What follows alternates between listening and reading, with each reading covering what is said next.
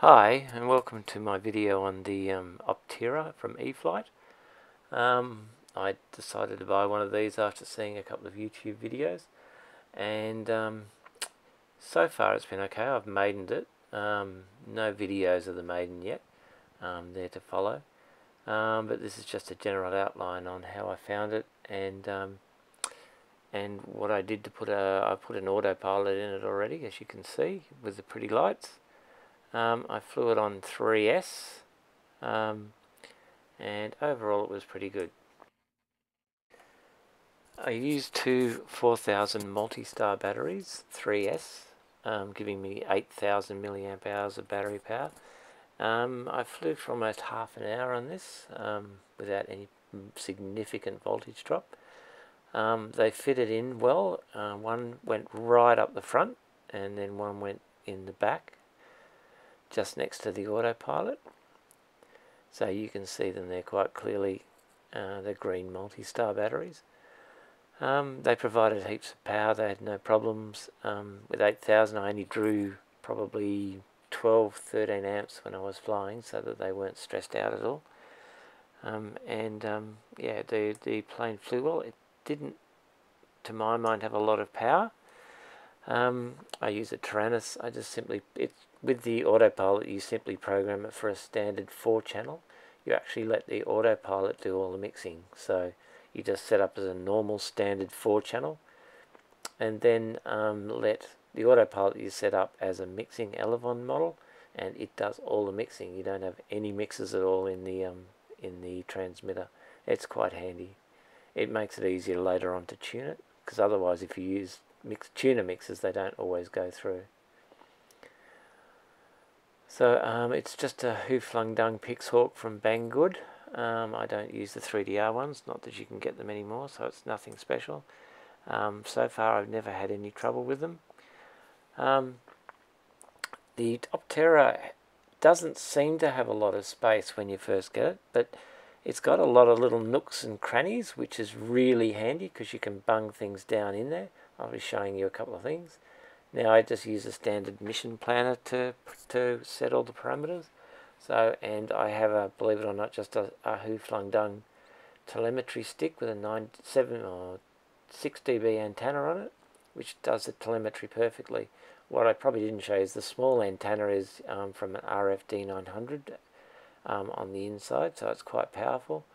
I've got better antennas, but that's just one I had, so I've got much better ones on order from RF Designs, so it's going to have a better antenna than that. It also has FPV. I put a very cheap FPV camera in it after I got the goggles, it seemed to work alright. Pretty flickery, but I think I've got to do a bit of work on that. Now, coming up in a second is the actual close-up of the PixHawk and how it's all plugged in. So you can see it's a standard installation, and down there that's the RFD900 and also the FPV antenna. Now the motor was a bugger to get out because I had to replace the ESC, and that's the only way to do it, and it just doesn't seem to be enough. I don't know whether I've been spoilt by my little foamy wings. So that's where I managed to tuck the GPS. I didn't even have to mount it, and it gets a GPS inside, believe it or not. Now this is the piece de resistance. That is the actual Multistar with reverse thrust. Now I'm coming up to the next section now, but yeah, so I was flying on a gigantic oval today, like huge. It was 2 football fields basically side by side. And seriously, without reverse thrust, I would not have landed it. It floated. On the day, it just floated and floated and floated and floated and was never going to stop. Fortunately, because I had the reverse thrust, I have it set up on my Tyrannus, I can just pull full reverse thrust, and she came down beautifully, nice and stable, all perfectly level, and about a metre from the ground I switch it off and it just flops into a normal landing. It is just brilliant. Seriously, you need, with this aircraft, you have to seriously consider fitting air brakes or something to slow it down, because it just will not land. It just floats. When the motor's off, I turned the motor off a couple of times to land and flew 3 circuits with it to get it down low enough to even begin an approach. It just floats. It's a superb glider. Overall impression, it's beautifully easy to fly. It's stable. It's a good autopilot plane, certainly. There's plenty of room for the autopilot, and I didn't have any problems fitting anything in. I'm going to put a bigger downward facing camera soon. Flying, it was very easy to fly. It didn't want to tip stall. The only criticism I have of it is, for me, it's not powerful enough. I couldn't get it to climb much. It's a very slow climb out.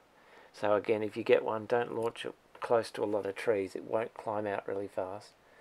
I don't know if I was doing something wrong, but it just wouldn't climb.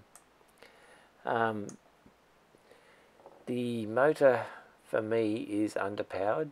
Again, I don't know if I've been spoiled by foamy wings, because I think I probably overpower them all. It just seems to me to be a little slow. I think I'm either going to put a 3-blade prop with a bit more pitch to try it, because it only draws 10 or 12 amps when it's flying, and that's on 3/4 throttle. At full throttle it's about 15 amps, and I've got a 40 amp ESC. I think it just needs a little bit more power. But other than that, I would heartily recommend it. It's a very easy plane to fly. It's easy, packs down into a little box, and flies extremely well. And certainly if you're looking for a plane for an autopilot, it is definitely a good one. It's easy, it's fast enough, carries cameras. The front nose, it has heaps of different attachments to switch in and out. So overall, it is really good. Now, I did have a couple of problems tuning the autopilot. I made a couple of mistakes with my parameters, so I won't be posting my parameters files just yet, but once I have it all sorted out and flying in auto, I'll post up my parameter files for anyone else that wants to put a PixHawk in it. Overall, I really like it. I can't wait till I put a bit bigger motor in it, maybe, and or a different prop, so I can just get a little bit more speed and a bit more climb. But other than that, it's pretty perfect the way it is. It flies beautifully. It certainly will be a good glider. I can't actually wait to slope it, so I'm going to take it down to the slope. It's going to be an unbelievably good slope soarer. I might even just take all the batteries out and put that the original nose on it with a bit of weight. It should fly beautifully. Okay, well, that's my review of the Opterra.